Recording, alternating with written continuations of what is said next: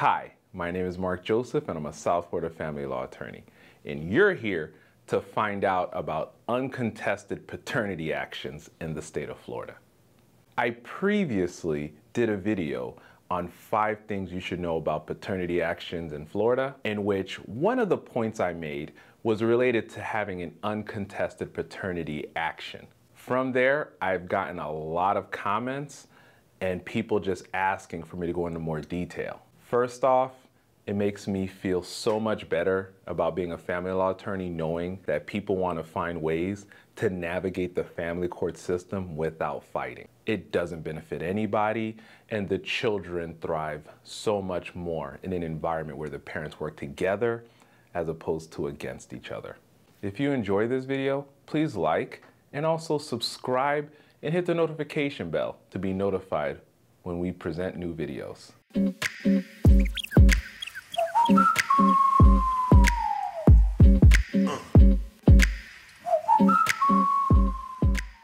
The first thing you want to know about uncontested paternity actions is why. This video is more so tailored to unwed parents. Under the state of Florida, parents who are unmarried when they conceive and have a child are at a disadvantage of having that child having a father. Under Florida law, if the parents are married, the husband is automatically presumed to be the father of that child. However, if you're unmarried, the mother is considered the natural guardian and the child isn't considered to legally have a father for purposes of paternal rights. The goal of this video is to make sure that those rights are established. However, in a way in which both parents are agreeing. Whether they're still together or not, it is always beneficial to have this agreement in place to avoid any controversies or fighting in the future. What establishing paternity does is it allows the father to have access and time to the child. It allows you to resolve things such as shared parental responsibility and decision making. And you can also add provisions that will say things like, if for some reason you guys don't agree, you guys will go to mediation first. Or that specific issues, if you don't agree, can be brought to the court. However, it overall gives you a roadmap to navigate your co-parenting relationship.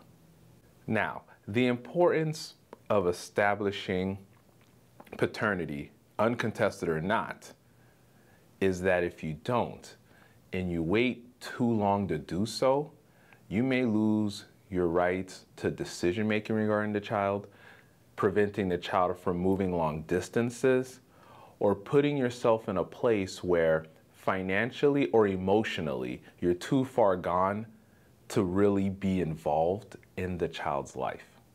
Some advice on how to establish an uncontested paternity action and essentially coming up with an uncontested final judgment which will establish the paternity of a parent to allow for shared decision making and parental responsibilities if you choose to establish a parenting plan off rip, and to even determine child support the way you would like. You want to go through a few steps. The most important step is to make sure you have an agreement. It's not uncontested if someone's contesting it, obviously. That being said, sit down with the other parent and really lay out what is it that you want from the co-parenting relationship that you guys are going to have. Now, if you guys are still together, this is a lot simpler. In reality, under Florida law, if you guys are still residing in the same home, you guys can actually defer, so to speak, the full time sharing schedule and the child support.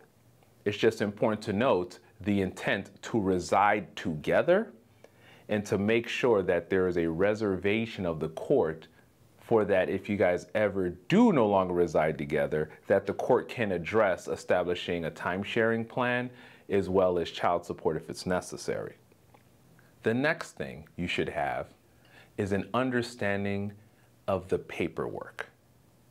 You may not be aware, but there is Florida Supreme Court approved family law forms, which you can get online. However, this specific type of petition or set of documents is not typical. So unfortunately, there is no paperwork that formally addresses an uncontested paternity action. So this is one of those times where I would advise that you seek legal help with a family law attorney to help you along this process. The good news is that uncontested matters tend to be significantly cheaper than if you're going to try to go through regular family court to have a contested case. So you should have no problem in finding an attorney that should be able to do this for a reduced or flat fee to help you guys along with this. Because every family situation is different, the documents that you may need can differ. However, what you would mainly likely need is the petition itself, an agreement, whether it be a settlement agreement, parenting plan, or something similar that's agreed to, an answer and waiver, which is something akin to having the other parent sign off saying that they agreed to the petition, they agreed to the parenting plan, and they're not contesting it, and then a final judgment. Those are the main things that you'll probably need. However, you may need child support guidelines, you may need a financial affidavit from both parties, but it really depends. So again, reach out to a family law attorney who can help you with this, provided that you have all your ducks in a row and that you file the proper petition, you have the proper settlement agreement with the appropriate terms to your case, you have the answer and waiver, and you have a prepared final judgment. All you have to do now is file it with the court. Every county has different rules in terms of how you're allowed to file versus not, especially as a self-represented party. But again, if you're unsure of this or your county makes it a bit difficult, you can always go ahead with an attorney, which again, it shouldn't be that much because this is an uncontested matter. So that's it. It's not so bad. The hardest thing is to make sure that you have an agreement with the other parent. And the best piece of advice I can give as it relates to this is to try to do this while you guys are in the best place versus waiting until the conflict starts to happen. And at the end of the day, it may seem like you're quote unquote preparing for the worst, but all you're really doing is making sure that your child or children have both parents actively involved in their lives and making sure that the legal process will not be a barrier to allowing that to happen. So if you or someone you know is considering establishing paternity and wants to try to do so uncontested, please reach out to our office, set up a consultation, and we would be glad to help you. My name is Marck Joseph. Thank you for watching.